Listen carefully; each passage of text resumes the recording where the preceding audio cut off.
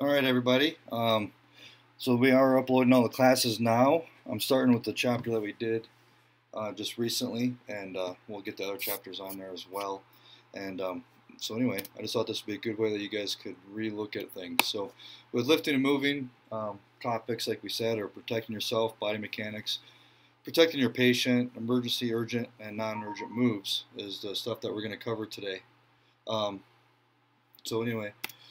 Protect yourself by body mechanics, the proper use of your body to prevent injury and facilitating and moving. So basically on every call, as we discussed in class, you want to protect yourself because if you're down and out, then now you need another ambulance to come help you as well. Or you're putting yourself at risk and liable if you hurt yourself while carrying a patient or other things to consider. So the object, always consider the weight of that object and whether it would require additional help to lift. Just kind of assess the situation and say, man, I know my limitations.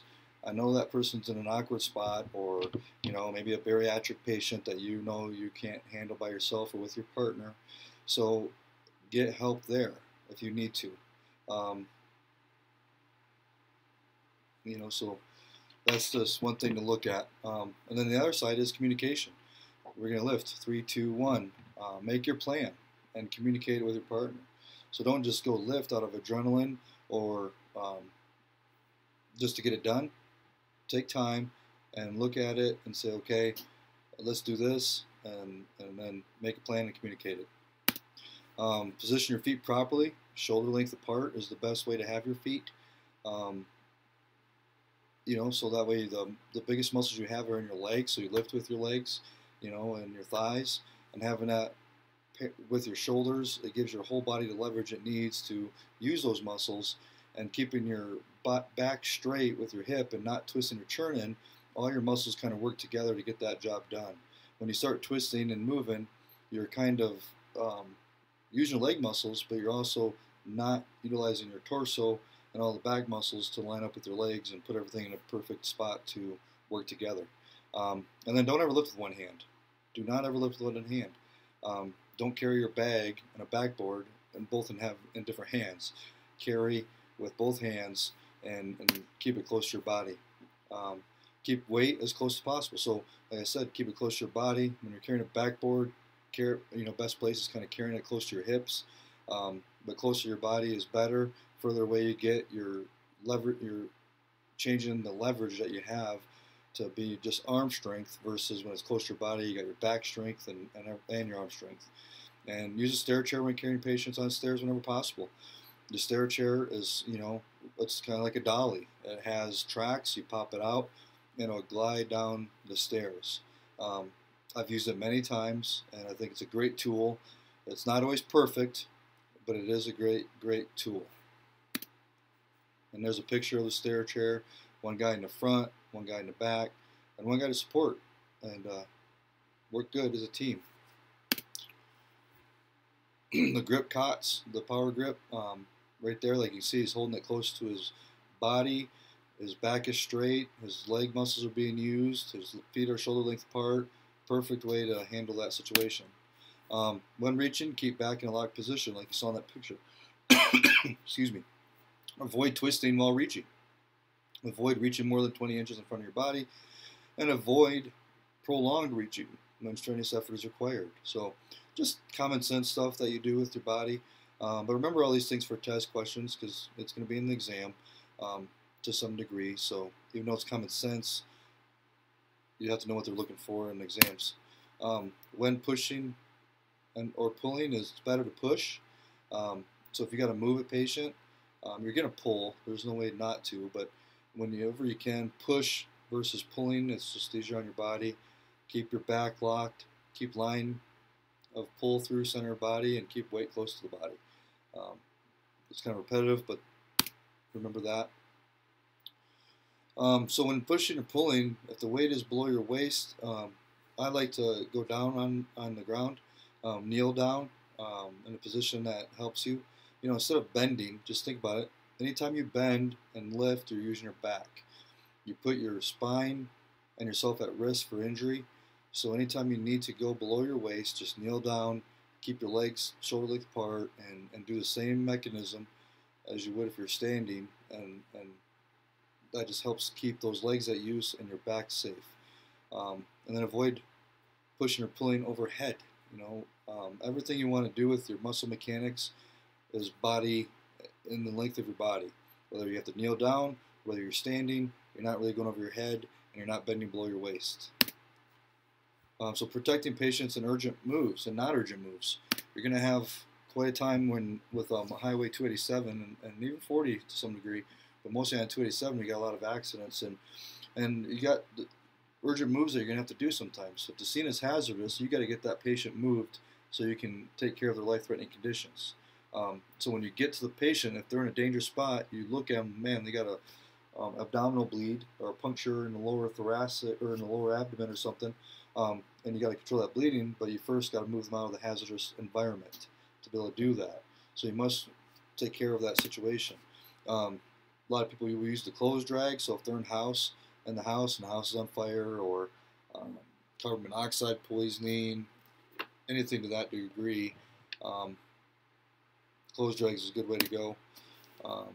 Incline drag, remember as we talked in class 2, always head first. You want to take them down with their head so their feet are bouncing off the steps, but their butt or their head or their back is safe as you do that down the stairs. Fireman drag or firefighter drag, tying your wrist over your head and use your body to drag them as you're crawling. It's a really good way. I've never done it, but I can understand the way that would be a good way to go. Blanket drag, wrapping them up like a burrito and then just pulling them. 1 rescue assist, 2 rescue assists, and we're going to practice all these as we get closer to practicals at the end of class. But situations for urgent moves is the required treatment can be performed only if the patient is moved. There's times when they're in the car, you can do what you can in the car, but there's also times you can't take care of the rest of those injuries until they're moved. So an urgent move is either life's in danger, treatment can't be administered if they're in that position, or the scene is going to cause more harm to them. So urgent moves is any of those things that are in play. Move the patient. Moving the patient onto a long spine board. This is an area where we lose a lot of backboards. And as we talked in class, for registry, constantly remember backboard, backboard, backboard.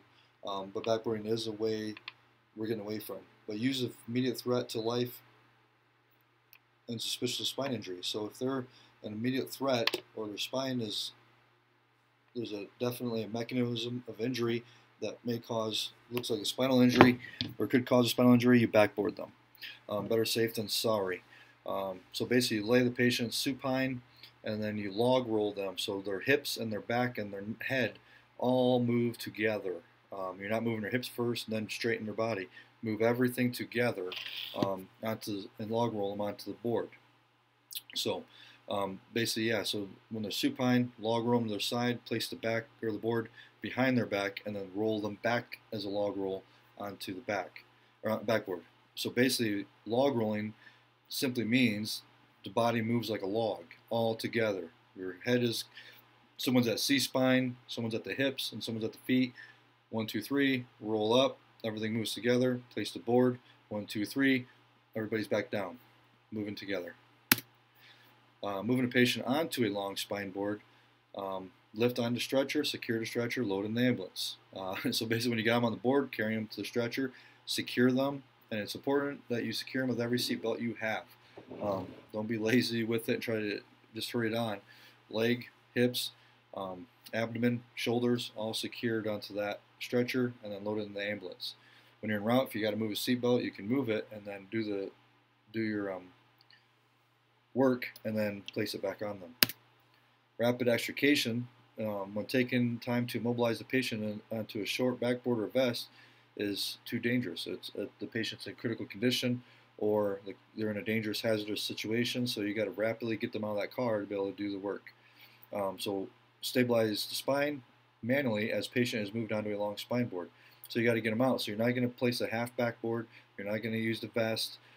You just got to get them out of that situation. So you hold their C-spine, rapidly roll them onto a log board, and then take them out of the situation so you can do your rest of your assessment. Non-urgent move is the patient is stable, so now you have time to stay and play a little bit.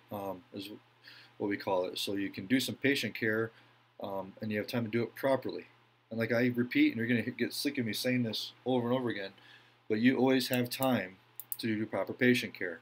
If you're doing an urgent move because the situation is dangerous, you're still taking time to hold that C-spine, make sure that board is there, 1, 2, 3, roll them onto that board. Always time to do proper patient care. The biggest thing is that people, no matter the outcome of that situation, it's important for the community and the family and people involved to look at us and you and see that you're doing absolutely everything to the best of your ability to take care of that patient. Take all required precautions not to aggravate existing conditions. So you can do your immediate life threats, you can assess the patient, treat the patient, and move him normally, and take all required precautions not to aggravate existing conditions. So sometimes when you move the patient, you're causing more problems. When you have time, you do the proper thing so you don't cause more damage as you take care of them. Patient carrying devices that we have, a lot of stuff. We have wheelchairs, wheeled stretchers, power stretchers, manual stretchers, bariatric stretchers. A lot of them will hold a lot. I think ours is 400 to 500 pounds, but a lot of them will go up to 800 pounds, so remember that number. And there's an example of a normal stretcher. As I told you guys before, that striker right there is in both of our secondary ambulances. They're not self-loading, but they are self-lifting. So you hook them on the ambulance, hit the button, and the wheels will go up, and then you help with your partner push them the rest of the way in, and then the stretcher locks in the ambulance. The Ferno cot is the other powerful one that people use. A little bit more complicated, like I said. There's a lot to it, but it's a pretty popular one. A lot of cities are using them now. I'm not a big fan. Bariatric, you can see, will hold a lot more weight. It's got the tracks there, so it locks in, and then you push or pull him into the ambulance, and it looks like that guy there has a button that he's pushing to help assist that as well. And then you can also see it's in a larger ambulance to help you have time to do room to do patient care with them as well.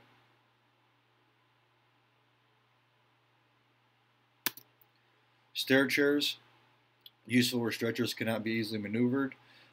Spine board, short, primarily for removing patients from vehicles when neck or spine injury is suspected. Short boards are really good in sticky situations. It just basically goes from the head to the hips. Just what it says, it's short back board, and help get them out. And the long board covers the whole length of the body. So picture the stair chair. Please play with these as much as you can so you're not on scene trying to figure them out. There's a half backboard there, as you see. You can slide underneath between the car seat and the patient. And then long boards. Can't get those in the car, but that's where you log roll them onto them, or hold their C-spine and 1, 2, 3, roll them from the car onto one of those. You place the narrow part under their butt and log roll them on and slide them up. Portable stretchers, scoop stretchers, basket stretchers, flexible stretchers, vacuum mattresses. All powerful things that we use for trauma victims. There's a vest type extrication device. We've never used one, like I've said, but I've seen them. We do have some in our facilities, but basically those are kind of out the window anymore. The scoop, we use that on I'd say 98% of the calls that we're on with car wrecks. We use the scoop. Patient carrying device, we don't really use those as much. Firehouse has a couple, I think, but those are primarily used, for wilderness issues or trying to lower someone down a window. So there's needs for them. We just have never had that need here since I've been on the department. Another soft stretcher. The vacuum mattress, big fan. I'm getting ready to, hopefully next year we'll have 2 of those for every ambulance. But those are great. Like we practice in class, you can scoop somebody up, carry them on, take the scoop apart, and they don't have to move that patient at all. And then they're right on that vacuum mattress. Wrap that around them to protect their hips if they need. I mean, if they have a pelvic break or fracture, we have splints for that, but then also wrap that around for comfort and around the neck and spine, and it helps secure them. Take the air out, and it forms around the person's body, and then it'll stay that way until they take the air out. So if we got to fly them out, it's a very comfortable way to go. So good thing to always use.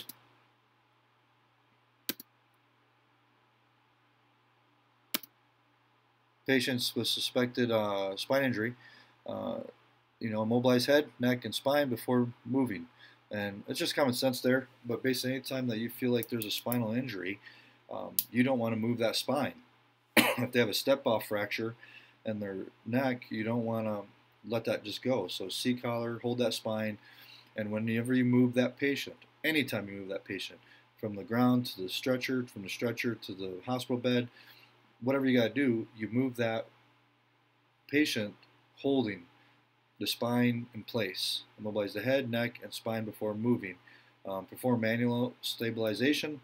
And when you're on that C-collar or when you're on that C-spine, you're on that C-spine for the duration. Until that patient is secured to a stretcher and in the ambulance, you're holding that C-spine.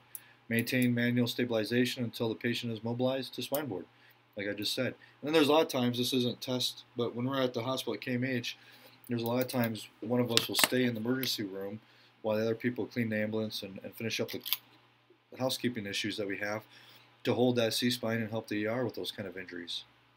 Because they're going to have to take the C-collar off and get a scan and all that, and it's best that if we can stick around and help them as much as possible. Extremity lifts, if you're not expecting to see a spinal injury, you can lift them, by their extremities, just like that. And a lot of times we can do that from the ground to the stretcher. That's a good way to go. That's all I got to say about that one. Patient with no suspected spine injury is a direct ground lift. Lift from the ground to the stretcher. I'm not sure what the difference is between that and necessarily the extremity lift, except for how you are lifting them. I see that there, the lady straight, one at the legs, one at the thoracic, and ta-da! Draw sheet method. Do that a lot in houses where, sick lady, they can't get out of bed. Just instead of making them try to get up, just raise your stretcher up to their bed and then pull them from with their own sheet onto your stretcher and then secure them. Recovery position. Place the patient believed in shock in supine. Don't lift the heads or legs. That's going to be very important to examine registry. If you think they're in shock, best thing to do is keep their body neutral so blood can keep trying to perfuse through the body, and so you keep everything neutral. When you arrive at the hospital, we'll have to move them to their stretcher. So same thing. Take the seat belts off, draw sheet method. 1, 2, 3, boom. And I apologize. I've talked to Memorial. They told me they sent me a bunch of videos that won't work, and I don't think they care. But anyway, so any questions on that, please feel free to text me. Y'all have my number, and I'd gladly answer any questions, especially when you're doing a class where we don't actually have classroom time. We're just doing online, and I don't mind doing a couple of those. We can't do very many because Memorial won't count that as attendance. But always text or call me with questions, and I appreciate you guys being dedicated students. I'm very excited to have you on the team, and also I appreciate you taking time to watch these classes. So talk to you soon, and we'll be uploading all the classes.